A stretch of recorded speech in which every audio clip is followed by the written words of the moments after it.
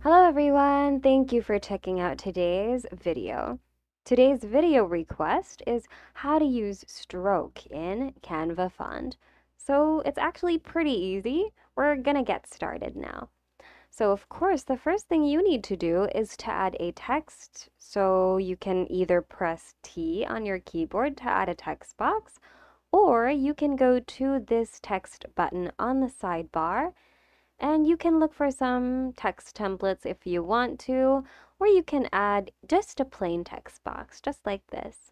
Now input whatever text you want to put here. So I'm just going to type an example, calligraphy, and there you go.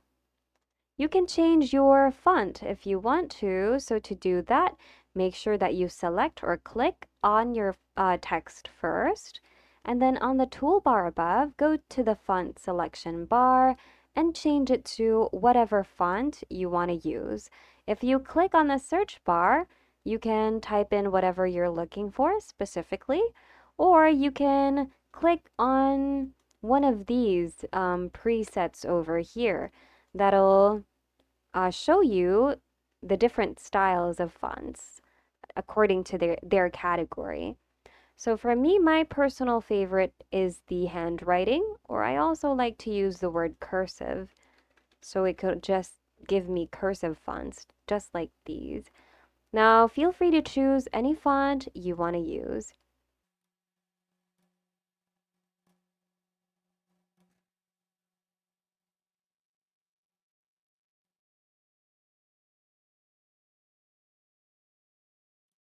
Okay, we're gonna have this one just for today's example. And then you can change it to whatever color you want. So change it over here.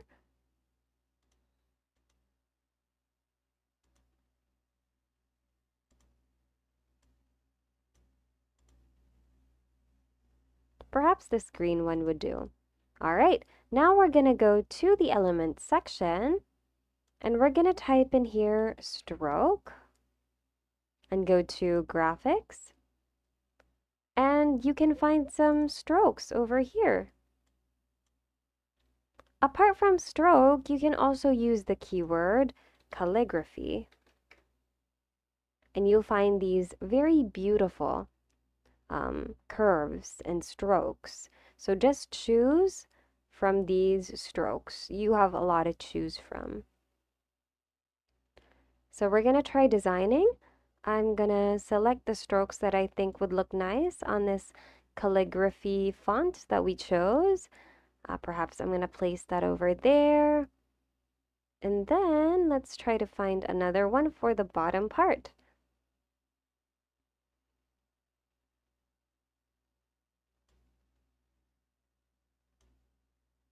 How about this one? So we're going to give it a try. I'm just going to place that one first over there and change the color of our font, strokes, I mean. And for this, I think it seems too much, but we're going to try to see if it's still going to work. We're going to flip it first by going to flip, and we're going to flip it horizontally. And I'm going to rotate it and do something like that. We're going to change its color now. And there you go. I think it looks lovely.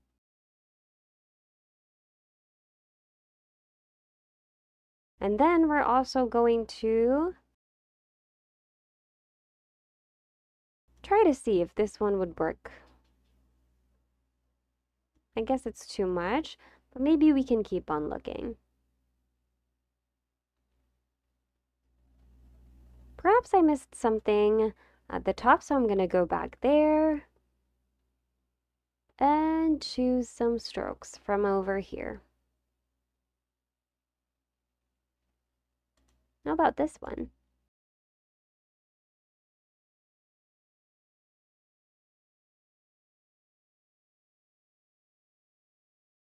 Maybe not. I still need something. Okay, maybe we could just... How about leaf? Because it's green. I wanted to put a heart here, but I guess a leaf would be fine. This one looks nice. And then we're going to add in some flowers now, but I'd like to make sure that it's properly aligned first. So I'm going to highlight everything and yeah, make sure that they're centered. Now I'm going to add flowers to it. These are pretty flowers, so perhaps we can use them. And maybe we can change them to colors that are more visible.